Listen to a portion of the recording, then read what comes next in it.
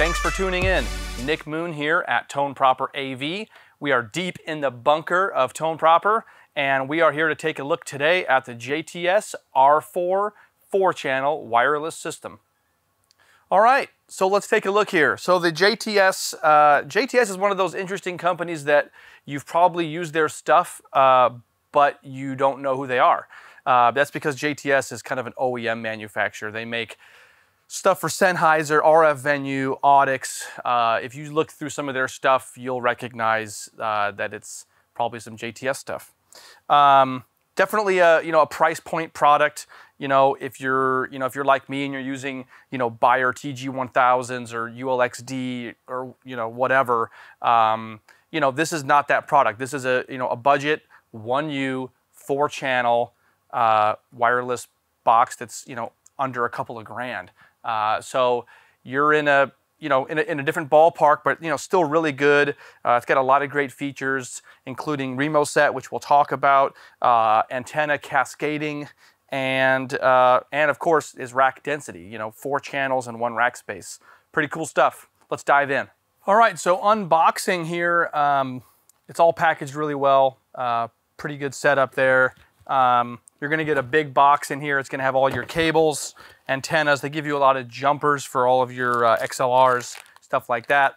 A few things you're going to want to notice is that you're going to have antenna jumpers, XLR jumpers, and even some power jumpers. Everything is cascaded. So if you had, let's say like 4 of these units, you'd be able to link them all together and have 1 AC, 1 set of antennas, and in theory, you could take all the XLRs, cascade them as well. That is for the mixed AF output. Wouldn't recommend that, but you could, and then only have a few XLR outputs. So, all right, let's take a look at some on-screen stuff here. The main menu here is the setup. It's a long hold. This is going to show you that you've got no signal here, obviously, because I don't have anything plugged in.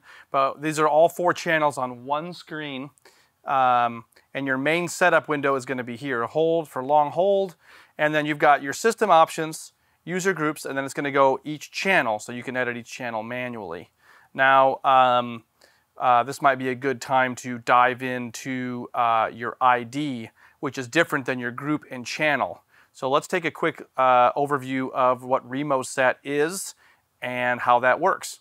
Okay, so RemoSet. The way RemoSet works, it uses a 2.4 gigahertz syncing frequency to send all of the data that you've put in on the receiver to the microphone.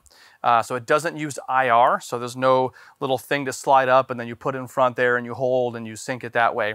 The cool thing about this is if you had 4 or 8 or 16 channels or whatever, you can set that up in each bank of 4. So you're syncing all the microphones at once, which is pretty cool. And the microphones and packs can still be out on stage while you do this. So also pretty slick.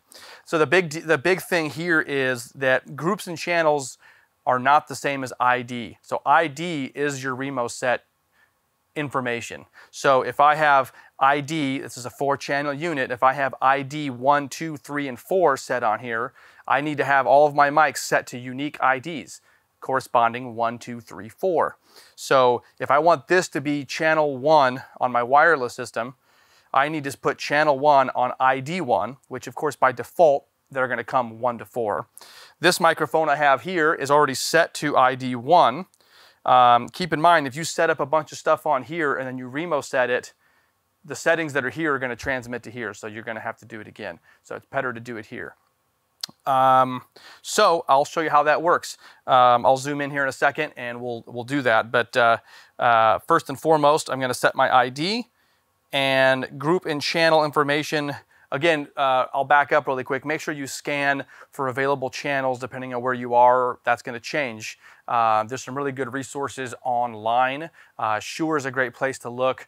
You can type in your zip code and they'll give you kind of areas and frequencies to stay away from, stuff like that. So now that I have my ID set, I'm going to walk over here. Okay, so now I'm going to do RemoSet, which is this blue flashing light, making it painfully obvious what you need to do. So I've got ID 1 set here, ID 1 set here, This is just a default is group 1, channel 1. I'm going to hit Remo set. It's going to say syncing.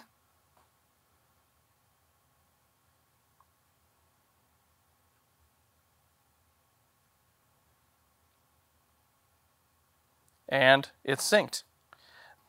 So a few things to note on here. You've got a volume control on each channel. Now this volume control is not the same as your sensitivity. That's something that is a little confusing, and we've had people kind of ask about that. So this volume is kind of like, think of it like a fader. It's not your sensitivity, it's not your gain. So I'm talking in this microphone. This is not the same as gain. So you can see here, if I turn this way down to -26, my AF, my audio frequency, is still there. And if I turn it all the way up, my audio frequency does not change. That's because this is kind of a, this is, like I said, a mixer or an output type thing. So be aware of that. If you've got really weak signal and you see a lot of signal here, but you're not getting anything on the mixer, it's because of that. So that's a little bit of annoying thing to keep an eye out on.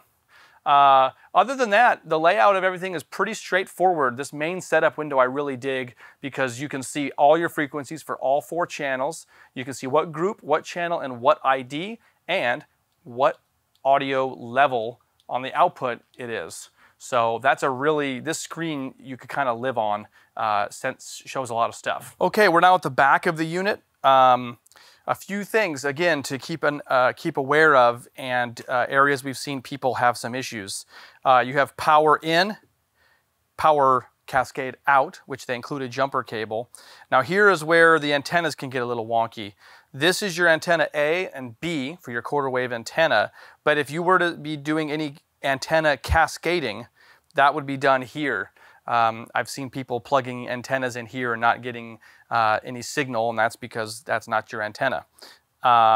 So let's say you had another unit below this, you would be syncing your antennas here, and you'd only have one set of antennas on whichever unit you would want, which would be like this unit. Hopefully that makes sense. These are your individual outputs, 1, 2, 3, and 4, and it does have a mixed sum, which is this one here. The cool thing about that is, you know, if there was ever a need, you were out of channels on your mixer, for example, and you just needed all 4 channels to come out, you would send it out here, and all 4 channels would be summed into here. And then that is where your little fader thing we talked about, which is here. Remember this? Your volume, which is not doing anything with sensitivity, that is where you could kind of treat this as a little bit of a mini mixer. So if you were on a corporate gig and you forgot your mixer, let's say, and you just took this out to a speaker, you could do that in theory and mix it all from the front of the unit. So could be handy, could also be kind of a pain in the butt if you aren't watching out for that. So that's a couple little things that we have learned using this unit. So yeah, all in all, pretty darn good unit. Definitely recommend as a budget piece. If you're trying to get a lot of wireless into a small space, definitely something to take a look at. Anyway, thanks for watching. See you guys next time. Well, thanks for stopping by our channel. We hope that you enjoyed this content. Make sure you hit the like button and comment below your thoughts. Also, to get more great content like this, hit subscribe and click the bell icon to get notifications when we release our next video.